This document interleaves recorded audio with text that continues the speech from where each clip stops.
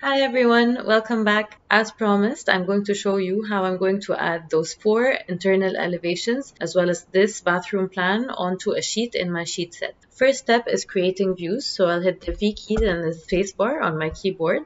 I already have a view here that I don't need, so I'm just going to delete that.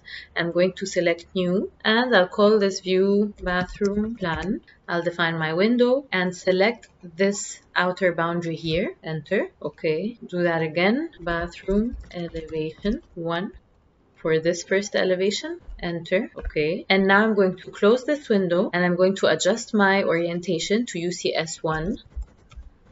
If you missed how this is done, please refer to my UCS video, and I'll create a view here, V key, then spacebar, new, bathroom elevation 2, define window, click OK. And it's very important to make sure that the UCS is the correct one. This is UCS1, so make sure it's showing here. Click OK, adjust UCS again, plan C, V space new bathroom elevation 3.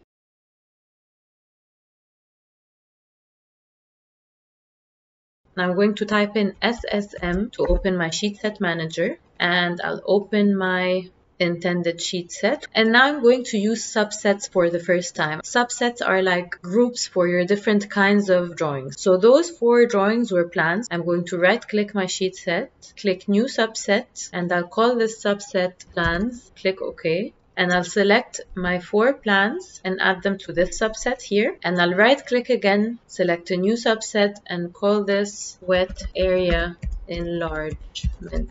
Click OK. And this is where I'm going to add the sheet for this bathroom. So I'll right click it, select new sheet. Sheet number is 101. Sheet title, bathroom enlargement. Click OK. And there we have the sheet. Now I'll go to model views, double click add new location and browse for the folder where my drawing is saved, then click open. Then I'll go to bathroom enlargements, click the plus sign to expand, and nothing is showing because I didn't save, so I'll go back to bathroom enlargement, save that, come here and refresh. So all my views are showing here. I'll go back to my sheet. Now I'll start by dragging in the plan, and I'll place it right here, click OK. Then I'll follow that by dragging in each one of my elevations. I'll just place them on the sheet for now and then I'll organize them.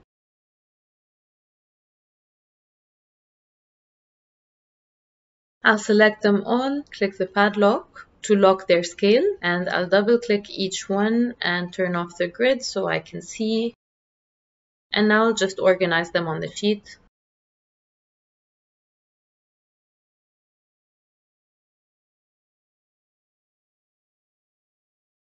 Now that all my views are placed, I'm going to go to Sheet Views, click the plus sign next to my sheet, so all my views appear here, and I'm going to start renumbering them. So I'll start with my plan. This is going to be the first one. Then I'll take each elevation and renumber those as well. 02, next, 03, next, 04, next, 05, okay. And then I'll regenerate my sheet, enter.